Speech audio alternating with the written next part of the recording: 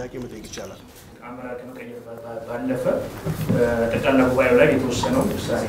ከዚህ ጋር ተገናኘ አሁን ጠቅላላ ጉባኤ ለማድረግ ያነሳሳችሁ ምክንያት ምንድነው ይሄን ምንድነው ምክንያት ምንድነው ምርጫ ደርሷል ሁሉም እንግዲህ ምርጫ ቦርዱም ሰሌዳ አውጥቷል ይሳተፋል መሰረት ይያለው ከዚህ ጊዜ አንፃር ከዚህ ሁኔታ አንፃር በአስቸኳይ ጉባኤ አመራር መለወጥ እንዲሁም ህጎች ማስተካከል አስቸጋሪ አይሆንም ወይ ምክንያቱም ምንድነው አሁን የጠቅላላ ጉባኤ መድረክ ያስፈልግበት የኛን ምልከታ እናካፍላችሁ የመጀመሪያው ጥያቄ ባለፈው የብሔራዊ ምክር ቤታችን ተሰብስቦ በየካቲት 22 ላይ ህዝባዊ ሰላማዊ ሰልፍ እንዲካሄድ ጥሪ አቅርቦ ነበር ይሄም የታሰሩ አመራሮችና አባሎች እንዲፈቱ የሚጠይቅ ሰልፍ እንዲካሄድ አቅጣጫ አስቀምጦ ነበር እንግዲህ ደጋግመን እንዳልነው ሰኔ 15ን ተከትሎ በሰኔ 15 ክስተት ምንም አይነት ተሳትፎ ያልነበራቸው መንግስትም ሀገርም ህዝብም ሁላችንም የምናቀው ሀቅ ነበር ተሳትፎ አልነበራቸው ግን ደግሞ ያን ስበብ በማድረግ ያብንን አጠቃላይ ያማራውን የፖለቲካ ትግል ለማዳከም በሚመስል መልኩ ከፍተኛ አመራሮቻችን አባሎቻችን እንዲሁም የነቁ አማራዎች በርካታ አማራዎች ከክልል ውጭ የሚኖሩ በኦሮሚያ በቤኒሻንጉል በአዲስ አበባ ያብና አባል ያልሆኑ በገፍ ታስረውብን ቆይተዋል እነሱን ለማስለቀቅ ከፍተኛ ጥረት እናደርግ ነበር የሚመለከታቸውን የመንግስት አካላት አነጋግረናል ብዙ ጥረት አድርገናል ተቋማቶችን አናግረናል ማወቅ ያለባቸውን የዓለም አቀፍ ተቋማት ኤምባሲዎችን በዚህ ዙሪያ ላይ እነሱም ጥረት እንዲያደርጉ ለማስገንዘብ ሞክረናል ያ ሁሉ ጥረታችን እስከዛሬ በመንፈልገው ልክ ያልተቋጨ ስለነበር በርግጥ አብዛኛዎቹ የታሰሩ ተፈተዋል ግን ዛሬም ድረስ በስር የሚገኙ እንግዲህ ዛሬ ዜናውን እየሰማን ነው እስከዛሬ የቆዩ ከፍተኛ አመራሮች እና አባላቶች ስለነበሩ ያልተቋጨ ስለነበር እሱን አስመልክቶ መፍትሄ ለማምጣት ያሰበ ህዝባዊ ሰላማዊ ሰልፍ እንዲደረግ ጥሪ አድርገን እንደነበር ይታወቃል እንግዲህ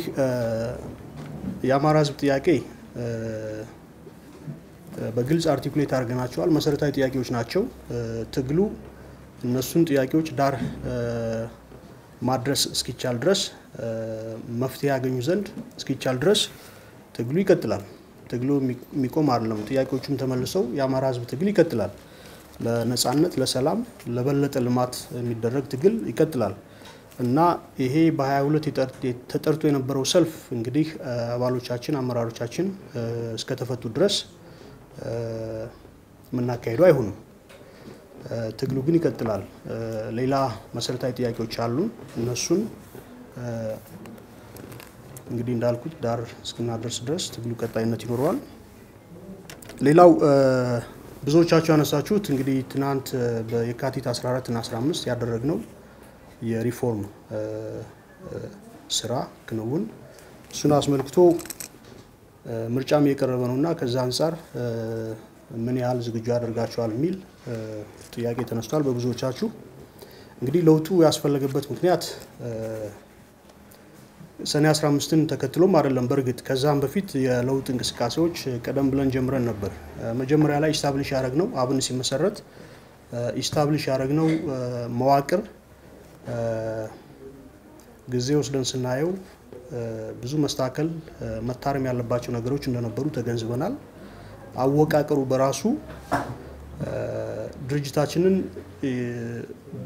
ባንድም በሌላም መልኩ ሊሰራ የሚፈልጋቸው ነገሮች በተፋጠነ ሁኔታ መስራት እንዳይችል የሚያደርጉ ስለነበሩ አወቃቀሩን ለማስተካከል የተደረገ በዛም ልክ ይሄን ስናደርግ ፓርቲው አዲስ ጉልበትና መንፈስ አግኝቶ ወደፊት መምጣት ይችል ዘንድ ስራዎችን በበለጠ ጥንካሬ መከወን ይችል ዘንድ ታሳቢ አድርጎ የተደረገ ለውጥ ነው ይሄን ግልጽ ለማድረግ በፊት የነበረን የብሔራዊ ምክር ቤት ነው አሁን ወደ ማዕከላዊ ኮሚቴነት ተቀይሯል ይሄ አንዱ የመዋቅር ለውጥ ነው የማዕከላዊ ኮሚቴ ውስጥ በብሔራዊ ምክር ቤት ውስጥ የዞን አመራሮች የተወከሉበት አልነበረም አንድ ራሱን የቻለ ቦዲ ነበር በዋናነት የመከታተል የክትትል አይነት ሚና የነበረው የመገምገም አይነት ሚና የነበረው ስለሆነ ብዙ በዛ ውስጥ የነበሩ አመራሮቻችን አይድል የሆነ ሚና እንዲኖራቸው ገድቧቸው የቆየ ስለነበር እሱን በማሻሻል መዋቅሩ ወደ ማዕከላዊ ኮሚቴነት በመለወጥ አባላቱ በዞን አመራር ሁሉም ዞኖች የተወከሉበት እንዲሁም በማድረግ የብሔራዊ አስፈጻሚው የኦዲትና ኢንስፔክሽን እነዚህ ሁሉ ኦዲትና ኢንስፔክሽኑ ራሱን የቻለ ቦዲ ነው የብሔራዊ አስፈጻሚው የዚህ ማዕከላዊ ኮሚቴ አባል ሆነው ሞር የተፋጠነ የስራ ሂደትን እንዲፈጥርልን በማሰብ የተደረገ የመዋቅር ማሻሻል ነው ሌላው ህገ ደንቡም እንግዲህ ምርጫ ቦርድ ያወጣቸው አራዲስ ህጎች አሉ እነሱንም ባገናዘበ መልኩ እንደገና ሪቫይዝ እንዲደረግ የግድ ይለን ነበርና እሱንም በማሰብ ተደርጓል ለውጥ ፕሮግራማችንም ፋንዳሜንታል የተባለ ለውጥ ባይኖርም የድርጅት ፕሮግራማችን ላይ አንዳንድ የኤዲቲንግ ስራዎችን ፈጽመናል እነዚህን በማሰብ ሞር ቫይብራንት የሆነ የፖለቲካ ድርጅት መሆን ይችል ዘንድ ለምርጫውም ጠንካራ የሆነ ቁመና ይዞ በመምጣት አሸናፊ ሆኖ ኢመርጅ እንዲያደርግ የሚያስችል የመዋቅር ማስተካከያ ለማድረግ ችለናል አሁን መጥቀስ የምፈልገው የቀደመው መዋቅራችን 13 ያስፈጻሚ አባል ነበሩት 13 ያስፈጻሚ ክፍሎች በአስፈጻሚ ኮሚቴው ውስጥ 13 ክፍሎች ነበሩና ይሄም የተፋጠነ ስራ እንዳንሰራ እንዳደረገን ስለገመገምን እሱን በመቀነስ ወደ 9 ሞር ኢፌክቲቭ የሆነ ስራ መስራት እንዲያስችለን ያስችለናል ብለን ስለገመገምን ይሄንም አንዱ የለውጥ ኤሌመንት አድርገን ወስደናል ይሄ ነው እንግዲህ ይሄ ለውጡ ያስፈልገበት ምክንያት ሌላ አይደለም ትግል ቀጣይነት አለው ትናንት ሴት ባደረግነው ቶን ላንጉጅም ይሁን አመክንዮም ይሁን አጠቃላይ ፖስቸር ሁሌ በዛልክ መገኘት አለብን ማለት አይደለም የፖለቲካ ትግል ቀጣይነት ያለው ሂደት ነው ወቅቱ በጠየቀው ልክ ቆመን መገኘት መቻል አለብን ፖስቸራችንም ይሁን ቶናችን አጠቃላይ ትርክታችንም ምን ጊዜም ራሱን ያደሰ ያሻሻለ ይበልጥ ከውስጥም ከውጭም ጠንካራ የሆነ እንዲመጣ የሚያስችለውን ለውጥ ተከታታይ ለውጥ ያደርጋል እንግዲህ አሁን ያደረግነው የመጀመሪያው የለውጥ ሪፎርም ነው ማለት ይቻላል ነው ይሄን በማስቀጠል ለወደፊት ወቅቱ በጠየቀን ልክ ቆመን ለመገኘት ፕሮአክቲቭ የሆነ ፓርቲ ኢስታብሊሽ አድርገን መስርተን በየወቅቱ ወቅቱ በጠየቀን ልክ ያን እውን ያደረግን ወደፊት ለማለትና የፖለቲካ አጠቃላይ ዳይናሚክሱ በሚጠይቀው ልክ ሆነን ለመገኘት በማሰብ ያደረግነው ነው ይሄ ቀጣይነት ይኖረዋል ሌላው ስለ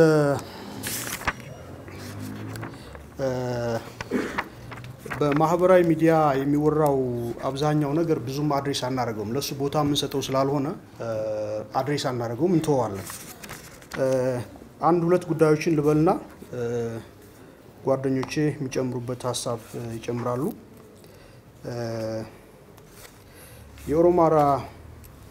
የኦሮሞና የአማራ የፖለቲካ ድርጅቶች እንግዲህ ሁላችሁም እንደምታውቁት ከቅርብ ጊዜ ወዲህ የጋራ ፎረም በመፍጠር ውይይቶችን ያረጉ ነው ይሄ ሰየው የሚያስብል ጥረት ነው በኢትዮጵያ ፖለቲካ ላይ ይሄ የግድና አስፈላጊ እንደሆነ እንገነዘባለን ይሄን እኛም ፍላጎት ስላለን የኦሮሞ ኃይሎችም ፍላጎት ስላላቸው መንግስት ይሄን ፋሲሊቴት አድርጎ ሁለቱ ኃይሎች የጋራ ፎረም አግኝተው ተቀምጠው የመፍትሄ ለወደፊት ምናልባት መፍትሄ ሊወልድ የሚችል ጥረት የጋራ ጥረት ያደረጉ ነው ይሄ ለኢትዮጵያ የሚበጅ ጉዳይ ነው ክሪቲካሊ ያስፈልገናል ይሄን እንገነዘባለን በጣም በርካታ የምንለያይባቸው ጉዳዮች እንዳሉ እናቃለን ልዩነት ይኖራል ይሄ አንደርስታንደብል ነው የምንገነዘበው ነው የኦሮሞ ፖለቲካ እስከተባለ ድረስ ራሱን የቻለ ፍላጎት አለው ስሌት አለው የአማራ ፖለቲካ ራሱን የቻለ ፍላጎት አለው ስሌት አለው እነዚህ ፍላጎቶች አንዳንድ ቦታ ላይ ኦቨርላፕ ሊያደርጉ ይችላሉ ሊጣጣሙ ይችላሉ አንዳንድ ቦታ ላይ ዳይቨርጅ ያደርጋሉ ይሄም አንደርስታንደብል ነው ልዩነት እንዳይኖር አይደለም እንሰራው ልዩነት ይኖራል ምን ጊዜም ይኖራል ስለዚህ ይሄን በመገንዘብ ሀገራችን ደግሞ በሁለቱ ህዝቦች በአጠቃላይ በኢትዮጵያ ህዝቦች ጥረት በርግጥም በተለይ ደግሞ ሁለቱ በቁጥርም ከፍ ያሉ በመሆናቸው ትልቁን ቦታ ስለሚወስዱ የሁለቱ ህዝቦች ልሂቃኖች የፖለቲካ ድርጅቶች የሚያረጉት ሀቀኛ ጥረት ኢትዮጵያን እንደ ሀገር ለማዳን ቀዳሚውን እድል ይዞ ይመጣል የሚል ጽኑ እምነት ስላለን ከዚህ ውጭ ሌላ አማራጭ ስለሌለ ለኛም ለነሱም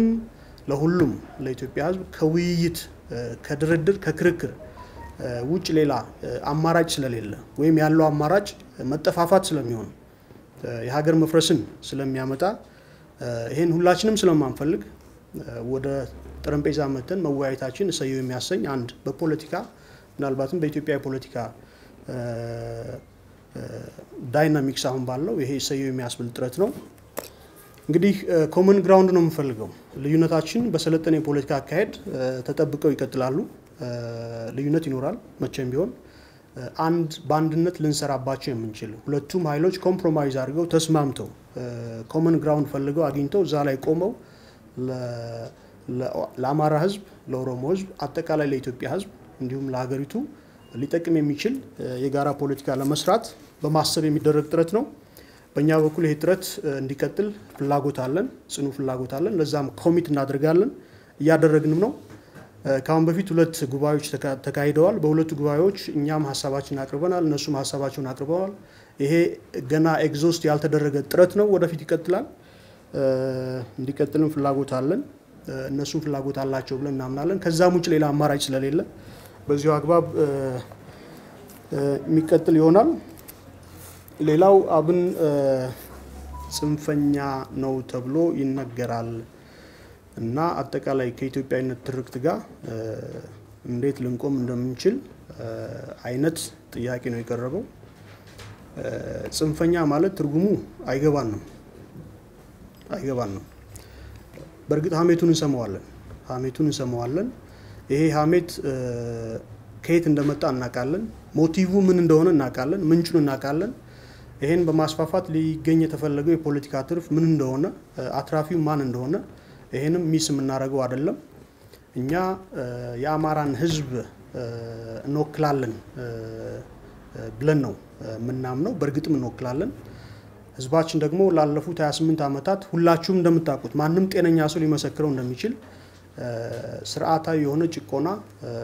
ተፈጽሞበታል የፖለቲካዊ ውክልና የሌለው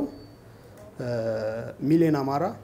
አለ ዛሬ በኢትዮጵያ የፖለቲካ ማዕቀፍ ውስጥ አለ ስቴትለስ የሆነ አማራ አለ ውክልና የሌለው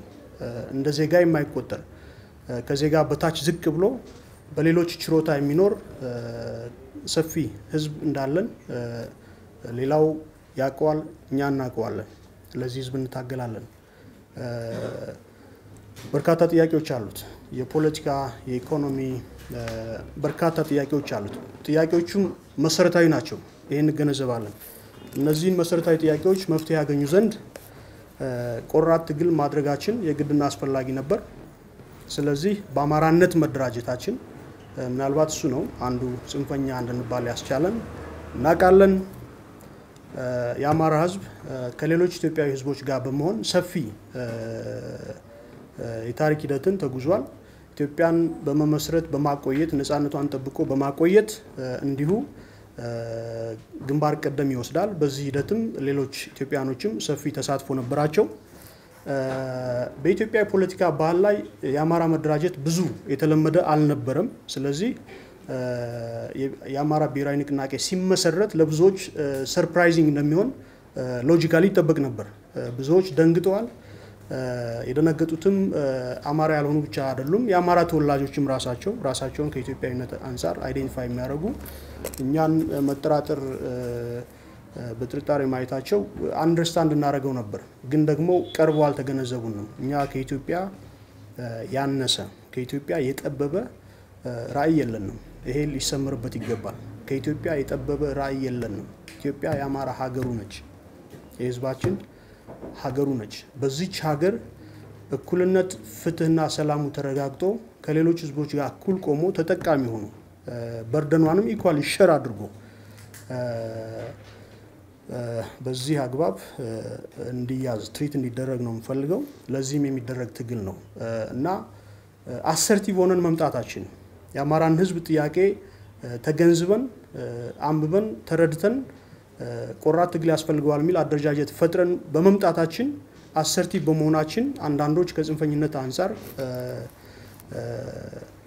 ጽንፈኛ ቢሉን ይገባናል ለምን እንደተባለ ግን እንደዛ አይደለም መንፈሳችንም እንደዛ አይደለም ፍላጎታችንም ራእያችንም እንደዛ አይደለም ካሁን በፊትም በግልጽ ኮሙኒኬት ለማድረግ ሞክረናል የሰማ ሰምቷል ያልሰማ አልሰማም እኛ ከሌሎች በላይ ኢትዮጵያኖችንን አንልም ከኛ በላይ ኢትዮጵያዊ ደግሞ እንደሌለ እርግጠኛ ሆነን እንናገራለን ስለዚህ ጽንፈኛ የሚለው ማን ነው ጽንፈኝነትስ ምንድነው ጽንፈኛ አስባለንስ ምንድነው በርግጥም ደግሜ ለዋለው ጤነኛ ሰው አፕሪሺየት ያደርጋል ባለፈው አንድ አመትና ከዛ በላይ አዲስ አበባ ላይ በተለያዩ ኢትዮጵያ ክፍሎች በደረሱ የፖለቲካ ቀውሶች ባለን አቅም ልክ መልስ ይዘን የተገኘን የመጀመሪያ ድርጅት እንደሆነ ሁላችሁም ታውቁት ይሆናል ካልካድም በቀር የቡራዩን ኬዝ ማንሳት እንችላለን በጋሞ ተወላጆች ላይ አንዳንድ ጥፋቶች ሲፈጸሙ ምግብ ውሃ ይዘን በማግስቱ ተገኝተናል ለገጣፎ ላይ ተፈጸመውን ታስባላችሁ አዲስ አበባ ላይ ያዝነውን አቋም ታስባላችሁ ስለዚህ እንደው ከኛ በላይ ኢትዮጵያ ያለ ይመስል እኛን በዚህ አግባብ መመዘኑ ተገቢነት የለውም ይሄን ነው ምለው ፍላጎታችን እውነተኛው ፍላጎታችን የአማራ ህዝብ መሰረታዊ ጥያቄዎች አሉት እነሱ ተመልሰው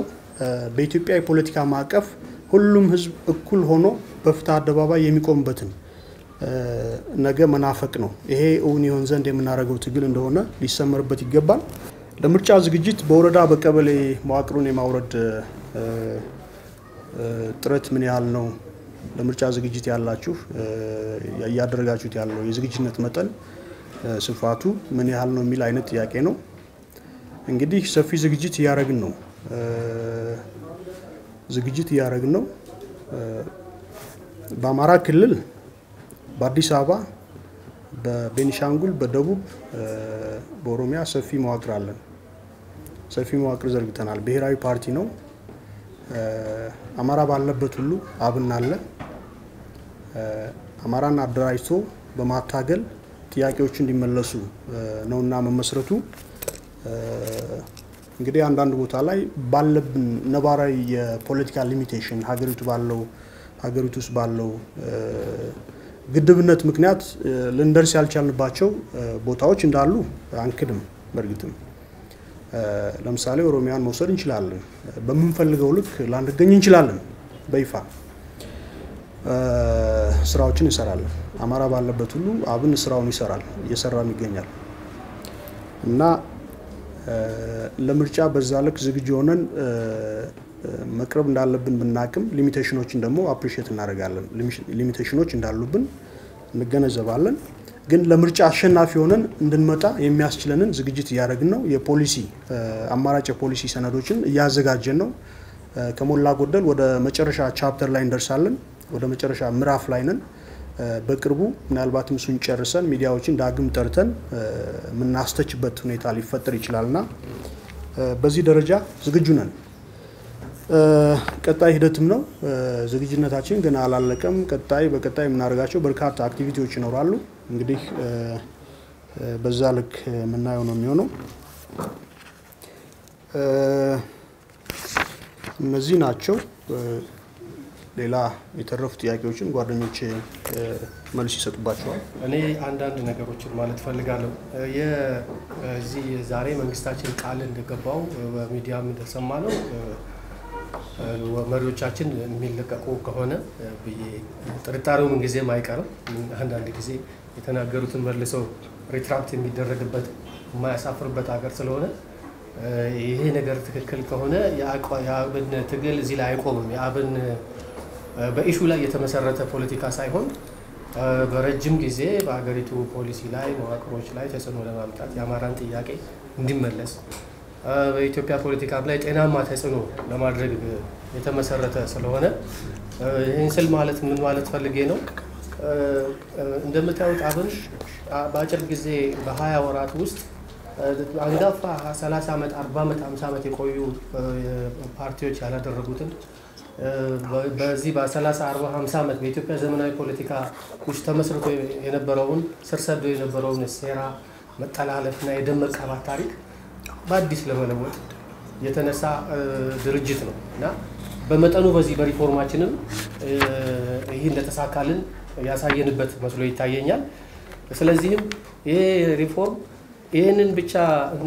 ሰላማዊ ተቃውሞ ማለት ነው የጠራነው የሰልፍ ተቃውሞ እቺን ኢሹ ብቻ ለዚህ ኢሹ ብቻ ተብሎ የተጠራ ስለሆነ ይሄ እንዳለቀ እና ከተፈቱ እነዚህ ሰዎች ሰላማዊ ሰልፍ አይደረግም ነገር ግን ትግሉ ይቀጥላል በሰላማዊ መልክ ይቀጥላል በጣም በርካታ ኢሹዎች ያልተመለሱ ኢሹዎች አሉ እንዳልኩትም በረጅም ጊዜ ራእያችን ለኢትዮጵያና ለኢትዮጵያ ሀገራችንና ለራሳችን ለአማራ ህዝብ የሚሆን ሰላም ፍትህ እኩልነት ወንድማማችነት ዲሞክራሲ እነዚህ አይነት ሴቶች እንዲመሰረቱ ነው የምንፈልገው ስለዚህ ከዚህም አልፎ በኢትዮጵያ ፖለቲካ ላይ ብሔራዊ ፖለቲካ ላይ ጤናማ እንዲሆን ጨዋ እንዲሆን ለማድረግም እናስባለን እግዚአብሔር ይረዳናል እኛም እንታገላለን ሌላው ሁለተኛው ነገር እኔ ማለት የምፈልገው በዚህ በመንግስት እያደረገ ያለውን ድርድር በተመለከተ መንግስታችን የአባይን ግድብ ብቻ ሳይሆን ከጎረቤት ሀገሮችም ጋር የሚያደርጋቸው ድርድሮች በመርህ ላይ የተመሰረቱ የኢትዮጵያን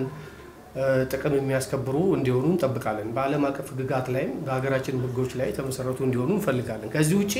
ከመርህ ውጪ ከህግ ውጪ የሚደረግ ነገርን አንቀበልም እና ያሳስበናል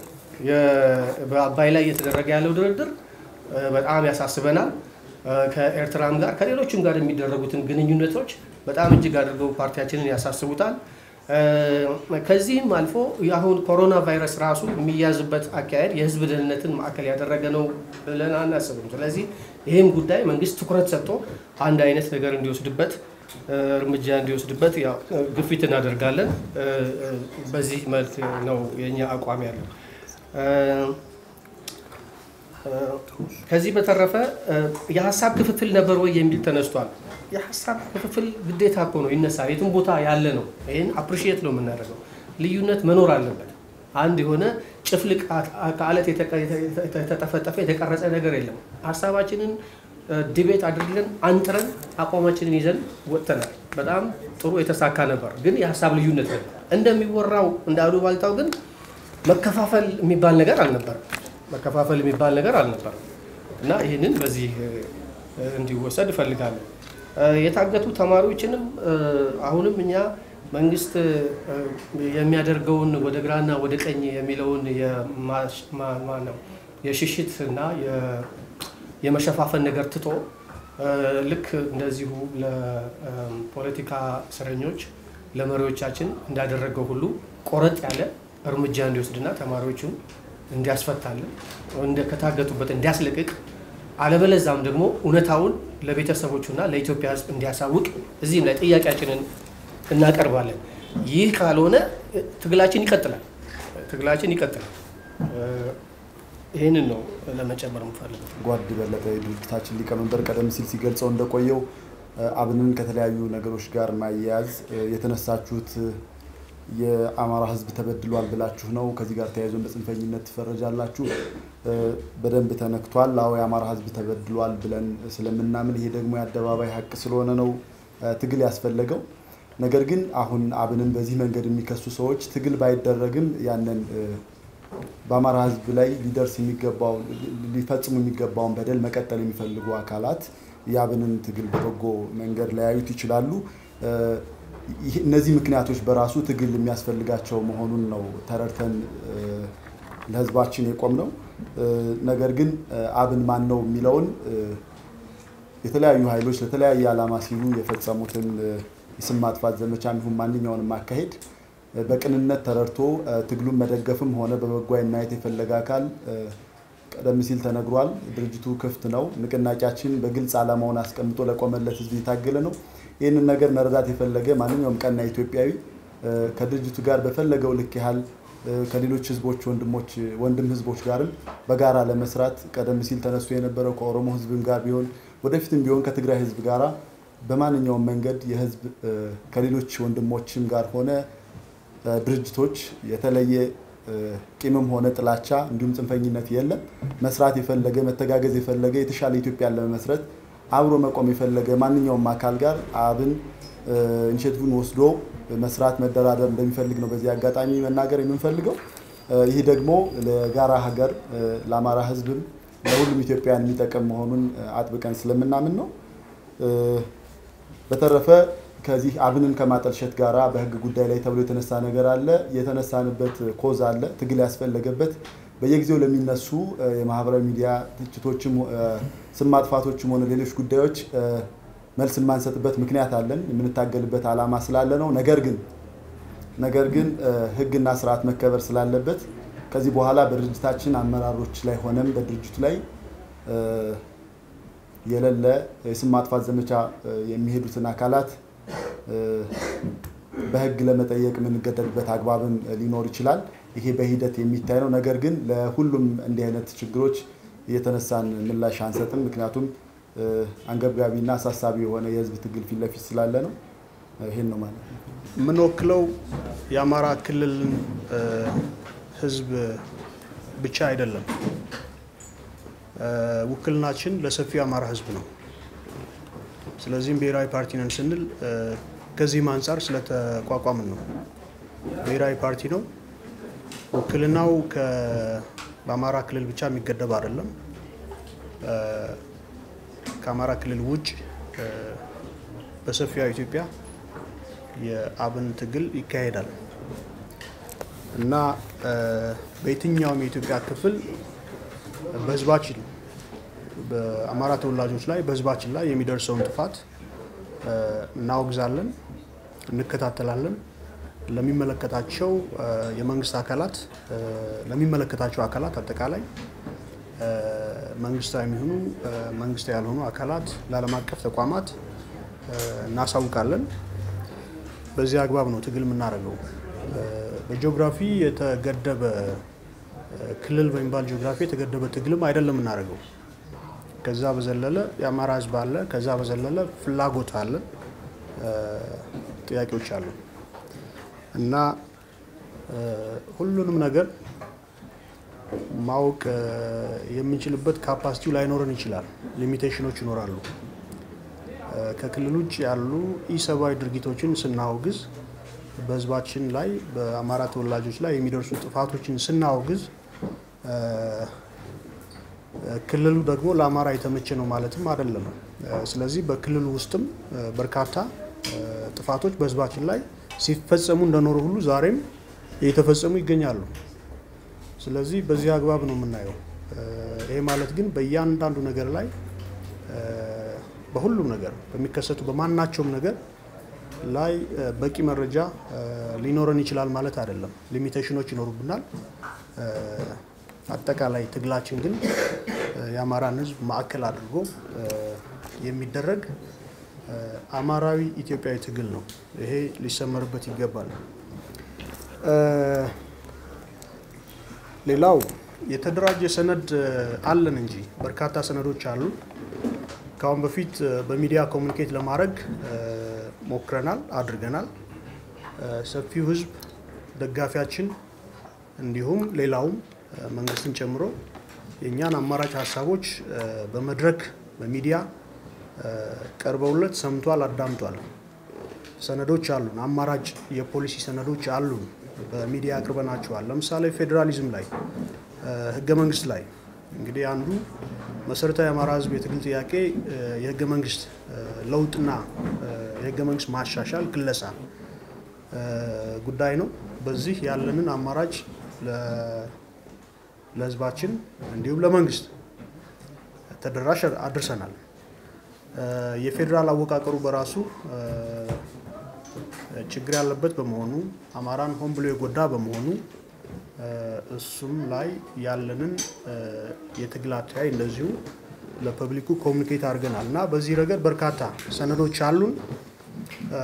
ዋናው የድርጅታችን ዲፋይኒንግ ሰነድ የድርጅታችን የትግል አቅጣጫ ዲፋይን የሚያደርገው መነሻ ሰነዳችን አለ። ይሄ ነው። ቅድም ምናልባት ሚስ አድርገኛል ኮሙኒኬት ለማድረግ የሞከርኩት ምርጫን አስመልክቶ ይዘናቸው የምንቀርብ አማራጭ የፖሊሲ ሐሳቦችን የያዘ ሰነድ ከሞላ ጎደል በማለቅ ላይ ነው ያለው። ሰፊ ሰነድ በመሬት ፖሊሲ ላይ፣ በውጭ ግንኙነት ፖሊሲ ላይ፣ በቀረጥ ላይ፣ በንግድ ላይ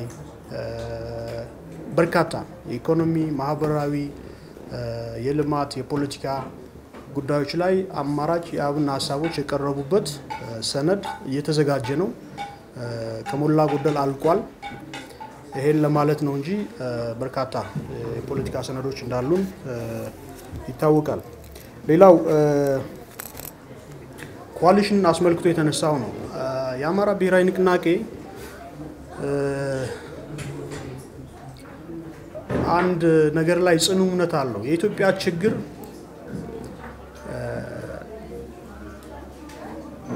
ሀቀኛ በሆነ የንግግር ጥረት ሊፈታ ይችላል። ቢያንስ ግማሽ መንገድ በዚህ አግባብ መጓዝ እንችላለን፣ የጋራ ጉዞ ማድረግ እንችላለን ብለን እናምናለን። በንግግር በውይይት በርካታ ችግሮቻችን መፍትሄ ሊያገኙ ይችላሉ የሚል ጽኑ እምነት አለን። ከመፍትሄ በላይ የሆነ ችግር አለብን ብለን አናምንም። እንግዲህ አንዱ ጥያቄ ሲያቀርብ ሌላው መፍትሄ ሰጪ ሆኖ የሚቀርብበት አውድ ስለነበር ነው። ንግግርንም የሚጋብዝ የፖለቲካ እድልም ስላልነበር እስከዛሬ ብዙ ነገሮች ዝግ ሆነው በዝግ ስሌት ታስበው ችግሮቻችን ሌላ ችግር እየወለዱ ሀገራችንን ለዚህ አብቅተዋታል። ከዚህ ውጭ ግን የአማራ ብሔራዊ ንቅናቄ በንግግር በዲያሎግ በክርክር በውይይት በርካታ ችግሮች ይፈታሉ ብሎ ስለሚያምን ለእንደዚህ አይነት ጥረት ኮሚቴ ያደርጋል። ንግግር እናደርጋለን። በዚህም ረገድ መፍትሄዎቻችንን ማምጣት እንችላለን ብለን ስለምናምን ዝግ አይደለንም። ክፍት የሆነ ለንግግር ለውይይት ራሱን ያዘጋጀ የፖለቲካ ድርጅት ነው እና እንግዲህ ምርጫ እየመጣ ነው። ምርጫ ላይ አሸናፊ ሆነን እንድንወጣ የሚያስችለንን የራሳችንን ስሌት እንሰራለን አለን። ከዚህ አግባብ ልንነጋገር የሚያስችለንን ኢሹዎች ላይ በመለየት ድርጅቶችን በመለየት ከነሱ ጋር የሚደረጉ አንዳንድ የንግግር ጥረቶች አሉ። እነዚህ የንግግር ጥረቶች ፕሪማቹር ስለሆኑ አሁን ለሚዲያ ለመግለጽ በቂ አይደለም፣ ግን ይሄ ጥረት አለ። ከዚህም ውጭ ሌላ አማራጭ በኢትዮጵያ ፖለቲካ ላይ አለ ብለን አናምንም። የጋራ ፖለቲካ መስራት መቻል አለብን። የጋራ ሀገር አለችን። ይችን ሀገር በጋራ ጥረት ሴቭ ማድረግ እንችላለን፣ ማዳን እንችላለን። ስለዚህ ምንጊዜም ከፓርቲ ዘለል የሆነ ግንኙነትም ኖሮን ከሌሎች ጋር በዚህ አግባብ ጥረት እያደረግን እንገኛለን። የአማራ ብሔራዊ ንቅናቄ አማራው ጥያቄዎች አሉት ብሎ እነዚህን ጥያቄዎች መልስ ለመስጠት የሚደረግ ትግል ቢሆንም የትውልዱ ትግል ነው። ደጋፊያችን ግን አማራ ብቻ ነው ብለን አናምንም። እንደዛ አይደለም። በእርግጥም የሚደግፉን የአማራ ተወላጅ ያልሆኑ በርካታ ኢትዮጵያኖችም እንዳሉ ግንዛቤ እንዲወሰድ ፈልጋለሁ። የሚደግፉን አይዟቸው የሚሉ የሞራል ድጋፍ የሚያደርጉልን በርካታ ኢትዮጵያዊ ወገኖች አሉ። ብዙ የኢትዮጵያ ችግር ጠንካራ የሆነ የአማራ ትግል ካለ በዚህ አግባብ ሊፈታ ይችላል ብለን እናምናለን። ጠንካራ የሆነ አማራዊ ትግል ብዙውን የኢትዮጵያ ችግር ሊፈታ ይችላል። ከዚህም አግባብ የሚደረግ በመሆኑ ትግላችን ሌሎች ኢትዮጵያኖችንም አቅፎ የነሱን ድጋፍ እያገኘ ያለ እንደሆነ እንዲሰመርበት ያስፈልጋል። ሌላው ጉዳይ ከኢዜማ ጋር ተነስቶ ተያይዞ የተነሳው ጥያቄ ነው። ይሄው ነው የኛ መንፈስ ይሄ ነው። እንደ አማራ ብሔራዊ ንቅናቄ እንደ ድርጅት መንፈሳችን ይሄ ነው። ክፍት ነን ብለናል። በንግግርም እናምናለን። በዚህም ችግሮች ይፈታሉ ብለን እናምናለን። ይሄ በሶሻል ሚዲያ ላይ የሚደረጉ ጸረ አብን በርግጥም ጸረ አማራ የሆኑ ዘመቻዎች እንዳሉ እንገነዘባለን። እነዚህ ዘመቻዎች ከግለሰብ ብቻ የሚመጡ አይደሉም። ከቡድንም ይመጣሉ፣ ከድርጅትም ከመንግስትም ጭምር ይመጣሉ። ፍላጎቶች አሉ። አፍራሽ የሆነ ፕሮፓጋንዳ፣ ሰፊ ፕሮፓጋንዳ በአማራ ብሔራዊ ንቅናቄ ላይ ተሰርቶበታል። ጽንፈኛ ተብሎ በአንዳንዶች እንዲፈረጅ ተደርጓል እና ቅድም ለማለት እንደሞከርኩት ይሄ ፍላጎት ምንጩ ምን እንደሆነ እናውቃለን። ለምን አብንን ዲስፊገር ማድረግ መልኩን ማጥፋት እንደተፈለገ እናውቃለን። አንዳንዶች የአማራ ህዝብ ኮንስቲትዩንሲ ነው ብሎ የሚያምኑ አንዳንድ ራሳቸውን በአንድነት ጎራ የሚመድቡ ኃይሎች ያን